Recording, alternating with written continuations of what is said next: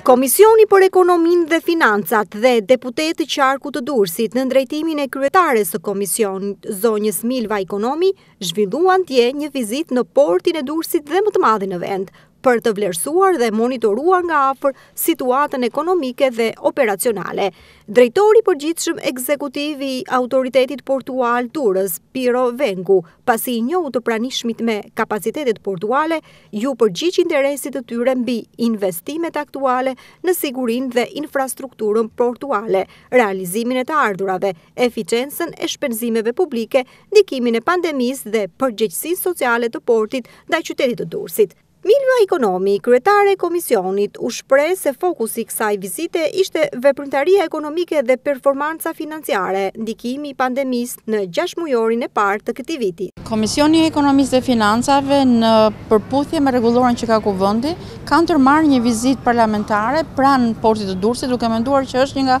operatorët më të rëndësishëm. Është një ndërmarrje e rëndësishme në Republikën e Shqipërisë dhe natyrisht që pandemia i ka dhënë një lloj revizionimi të gjithë treguesve që ka për të ardhurat dhe për shpenzimet, që kështu kjo ishte e para iniciativë se ne erdhëm këtu në portin e Durrësit. Në fakt nuk është i vetmi port që vizitohet nga komisioni, sepse komisioni ka bërë një plan për të vizituar të gjitha portet e Republikës së Shqipërisë për të parë nga afër se si ka ndikuar pandemia në treguesit ekonomik financiar të këtyre ndërmarrjeve shtetërore. Duke njohur këto problematika, komisioni ka ide më të qarta se si do t'i vinë në ndihmë porteve, atij të Durrësit më të madhit në vend, por dhe porteve të tjera që komisioni ka vizituar, shtoi ajo. Duke bërë diskutimin, ne mund të shikojmë se çfarë nevojash kanë ata për mbështetje më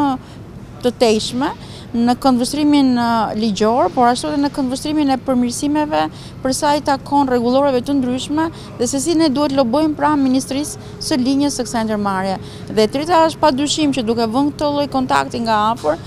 ne mund të kuptojmë më mirë se si realizohen indikatorët e performancës në kompanitë shqiptare. Në vim, komisioni zhvilloi një vizitë në terminalin e tragjeteve dhe u njoh me masat e marra në të, në zbatim të protokolleve shëndetësore. Kjo vizitë vjen në kuadër të funksionimit të monitorimit parlamentar që ushtron Komisioni për Ekonominë dhe Financat me mbështetjen e prezencës së OSBE në Shqipëri.